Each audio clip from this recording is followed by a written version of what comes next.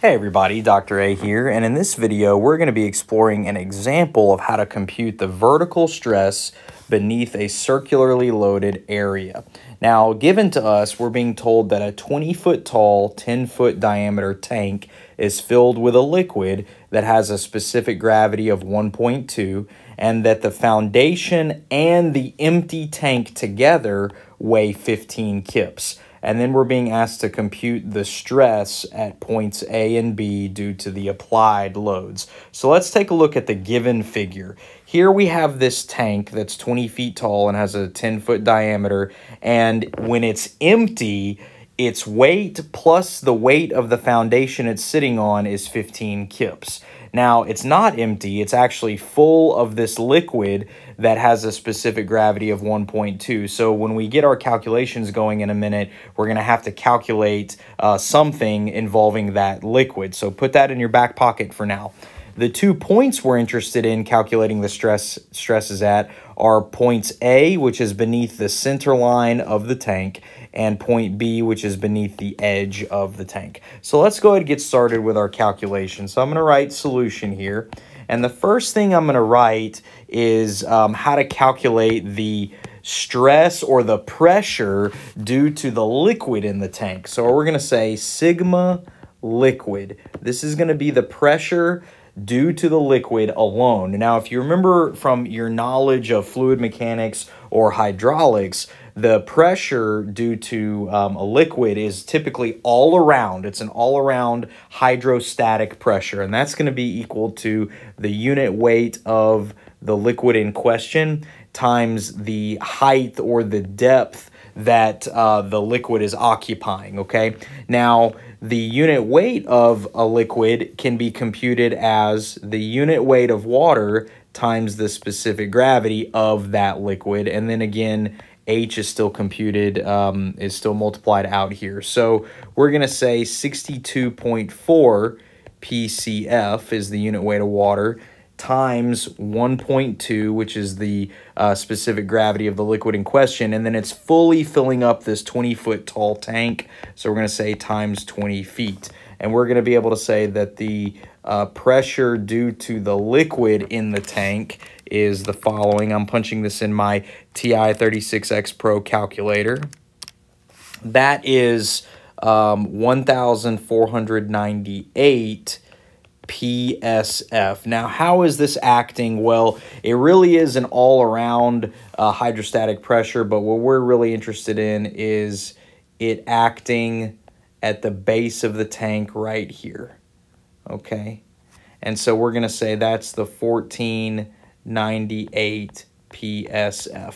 Now, because we don't know anything about the thickness of this footing, we were not told what the thickness of the footing is, we're just going to go ahead and say that this 1,498 PSF is actually acting all the way at the base of the footing, okay? We're going to say it's fully transmitted to the base of the footing, okay?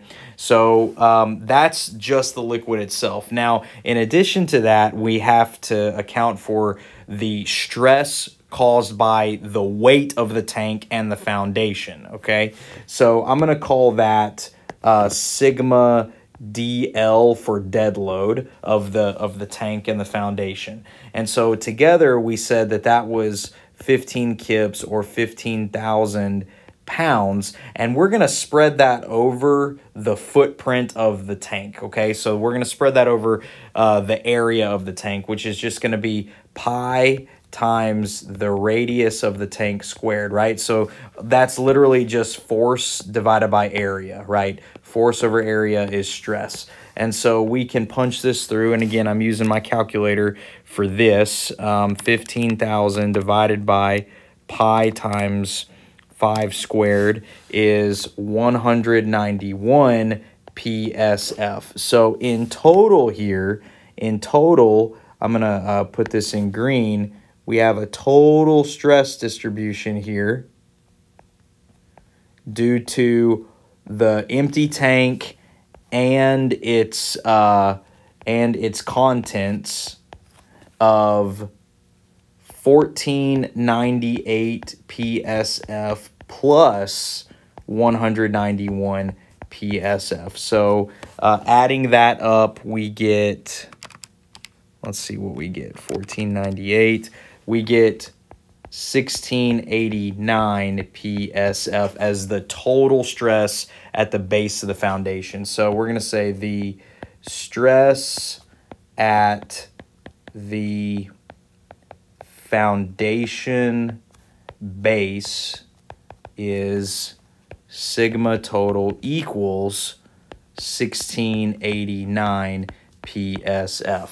Now what we're interested in is what is the stress at these 2 points A and B, which are 3 feet below the base of the foundation, and point A being at the center line of the tank and point B being at the edge of the tank. So let's look at point A first, okay? We're going to say sigma sub A is going to be equal to Q times, and we're going to use our Boussinesq formulation for a circularly loaded area, 1 minus 1 divided by, we're going to say R over Z squared plus 1, and then raised to the 3/2 power.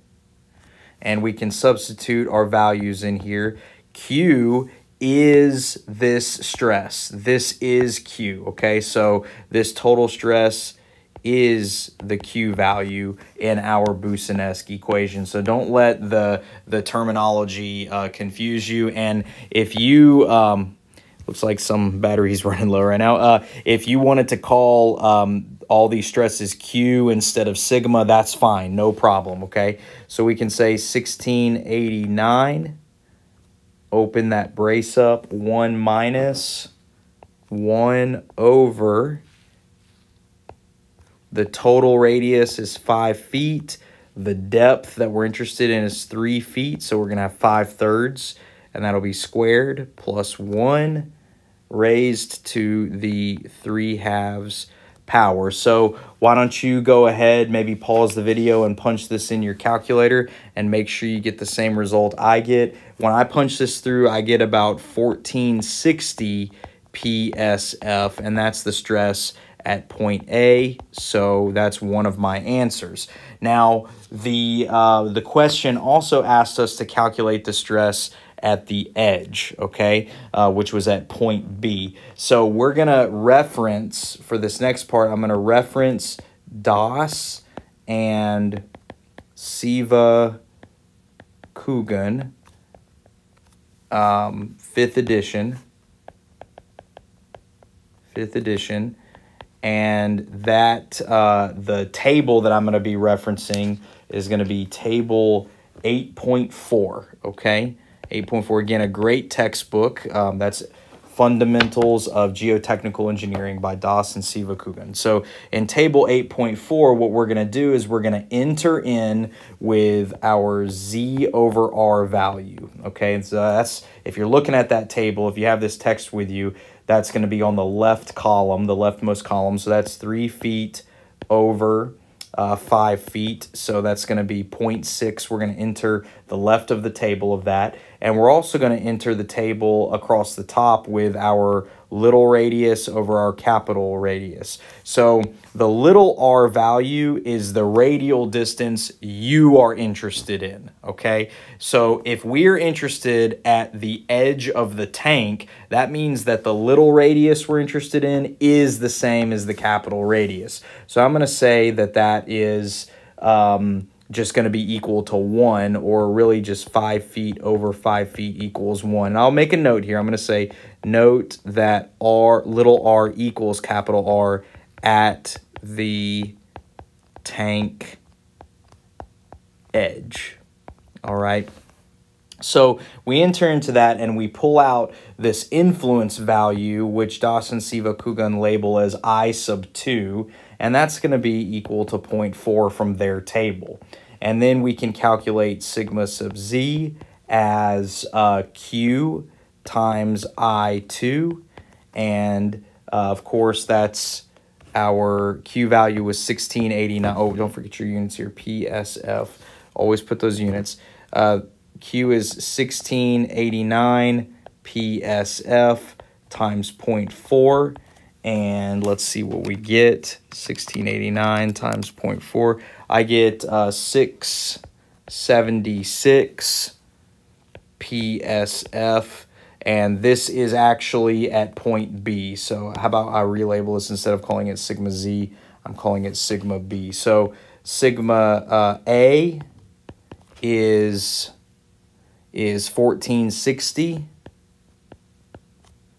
PSF, and sigma B is 676 PSF.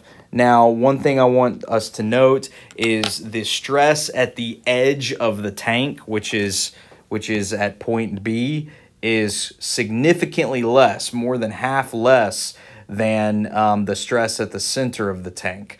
Why is this? Does this make sense? Well, sure it does. I mean, the center of the tank is what's going to be transmitting the highest intensity of stress. And then as you get farther away from that center of where the stress is applied, the stress gets less and less and less, i.e. at the edge, it's 676. And then if you go farther away from beneath the tank or off to the side of the tank, it will decrease even faster and faster. So that's going to conclude this example. One last thing I want to point out, please don't get too upset with changing variables. You see there's a lot of sigmas and q's floating around here. You know, you can just use different subscripts to denote different types of stresses.